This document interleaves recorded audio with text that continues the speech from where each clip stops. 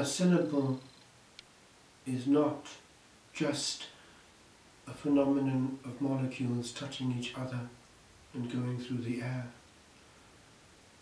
There is history, even cosmic history, in a syllable. Even between human beings, the consent given when a lady accepts a proposal of marriage has effects over eternity.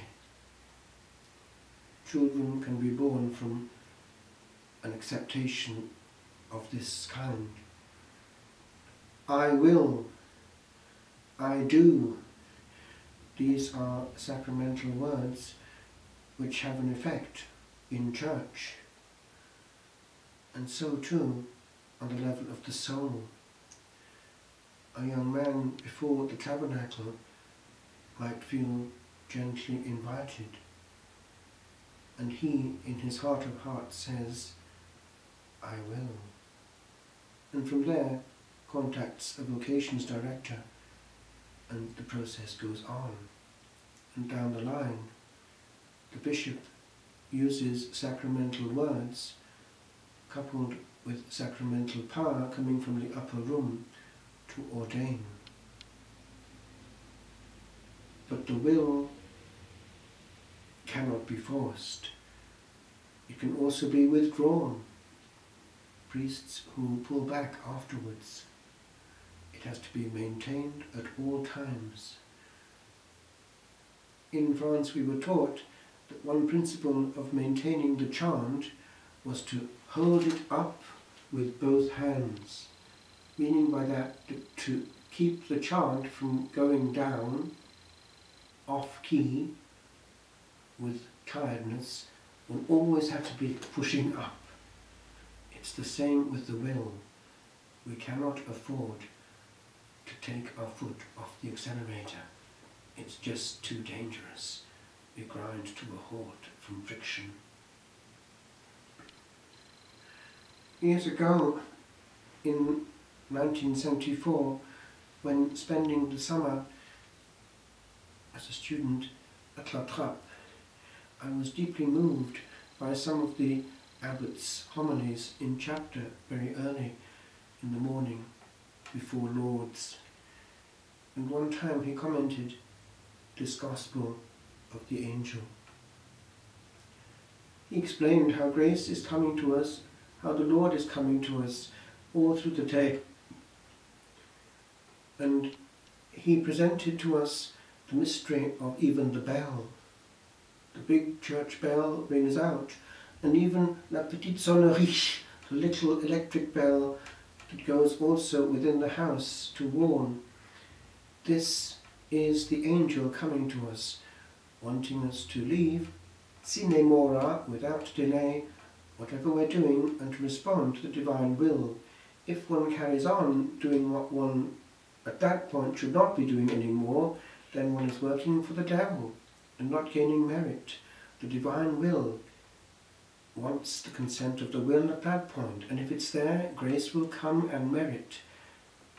Time has its invitation to do certain things at certain times, and when things are done at the wrong time, we're not gaining merit.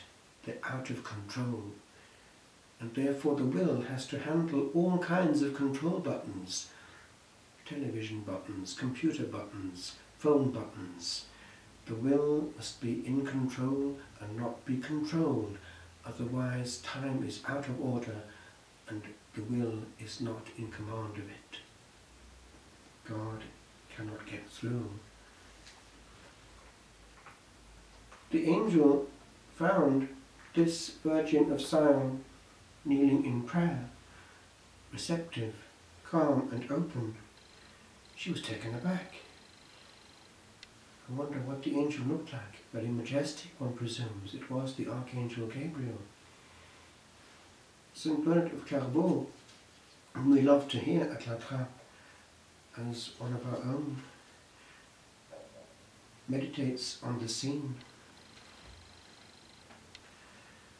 He has a picture of the whole cosmos waiting also on bended knee for one syllable.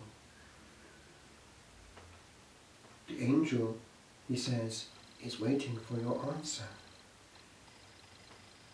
It is time for him to return to God who sent him. We too are waiting, O Lady, for the word of pity. Even we who are overwhelmed in wretchedness by the sentence of damnation. Here there's a perfect balance between the sentence of damnation and the word of pity. And behold, to you the price of our salvation is offered. If you consent, straight away shall we be freed. In the eternal word of God were we all made, and lo, we die. By one little word of yours, in answer, shall we all be made alive. And then he goes on into a great crescendo. Adam asks this of you, O loving Virgin.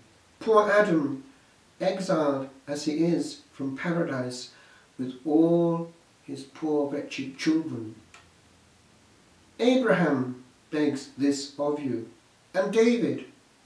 This all the Holy Fathers implore, even your fathers, who themselves are dwelling in the valley of the shadow of death. This the whole world is waiting for, kneeling at your feet. And rightly so, for on your lips is hanging the consolation of the wretched, the redemption of the captive, the speedy deliverance of all who otherwise are lost.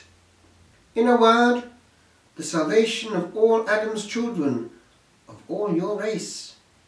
Answer, O Virgin, answer the angel speedily. Rather, through the angel, answer your Lord. Speak the word and receive the word.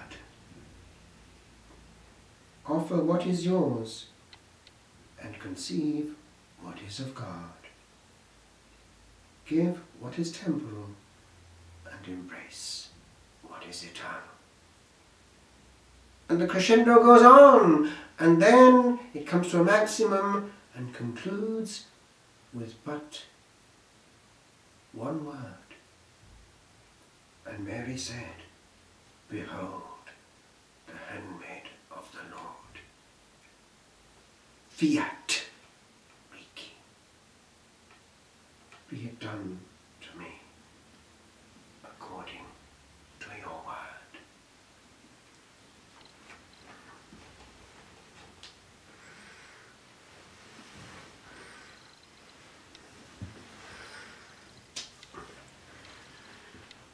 The angel Gabriel from heaven came, his wings as drifted snow, his eyes as flame. All hail, said he, thou